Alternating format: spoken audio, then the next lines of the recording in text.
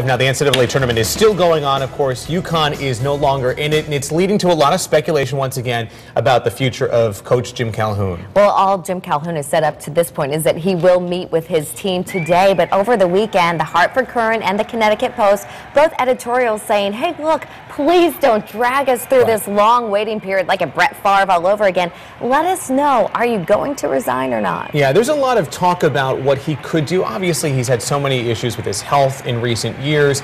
There are issues academically with the program next year. It may not be eligible to be in the NCAA tournament. There are some players who may decide to declare early.